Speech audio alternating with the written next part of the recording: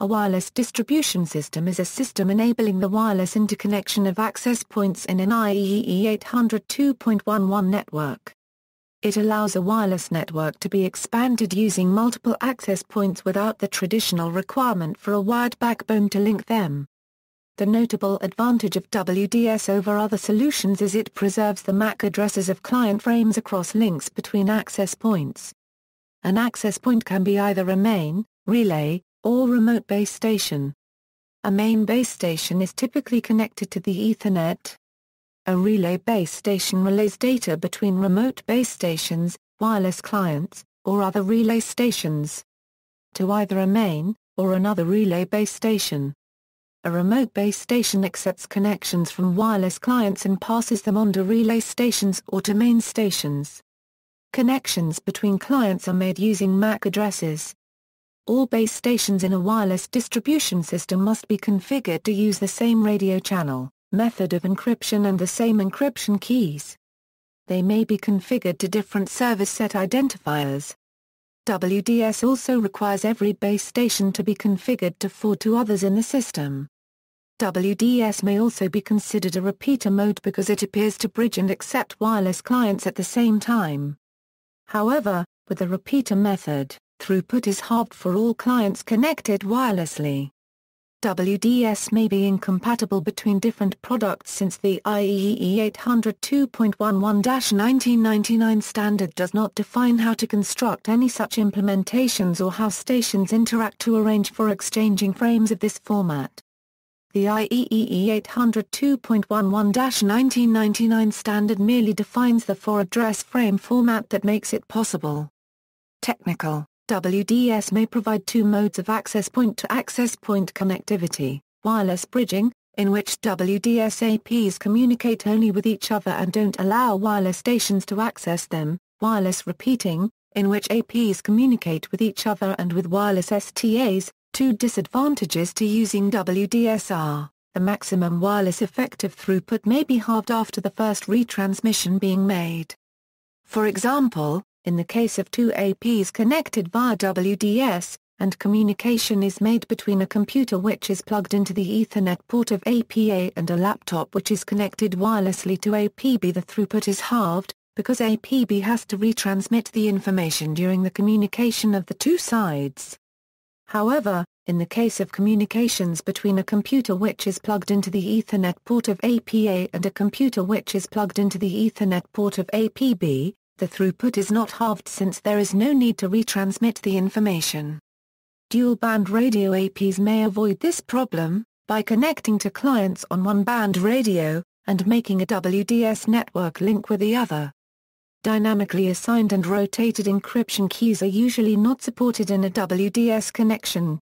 This means that dynamic Wi-Fi protected access and other dynamic key assignment technology in most cases cannot be used, though WPA using pre-shared keys is possible.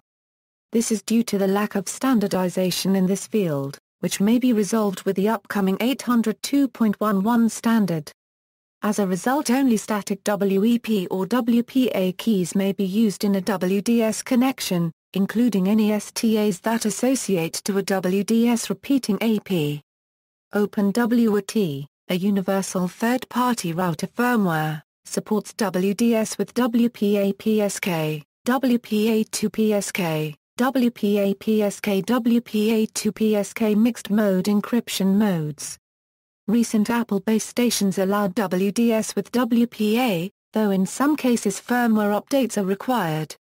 Firmware for the Renesas SAP36G Super Access Point and most third-party firmware for the Linksys WRT54G, S/GL support AES encryption using WPA2-PSK mixed mode security, and TKIP encryption using WPA-PSK, while operating in WDS mode.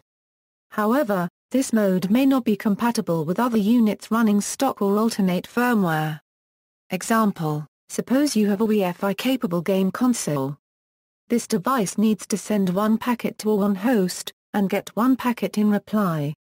Network 1, a wireless base station acting as a simple wireless router. The packet leaves the game console, goes over the air to the router, which then transmits it across the WAN. One packet comes back, through the router, which transmits it wirelessly to the game console. Total packets sent over the air, 2. Network 2, 2 wireless base stations employing WDS, one connects to the master base station, that connects over the air to the remote base station, which talks over the air to the game console.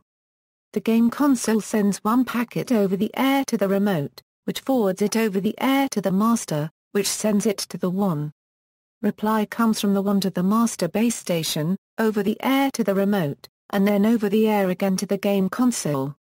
Total packets sent over the air, 4. Network 3, 2 wireless base stations employing WDS, but this time the game console connects by Ethernet cable to the remote base station. One packet goes from the game console over cable to the remote, from there by air to the master, and onto the WAN. Reply comes from WAN to master, over the air to remote, over cable to game console. Total packets sent over the air, 2. Notice that Network 1 and Network 3 send the same number of packets over the air.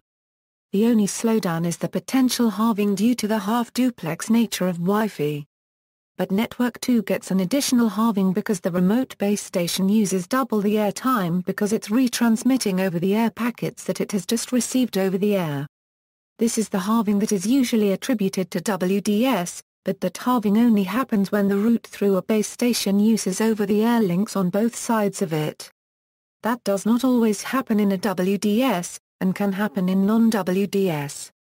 Important note, this double hop is not necessarily twice as slow. End-to-end latency introduced here is in the store and forward delay associated with the remote station forwarding packets.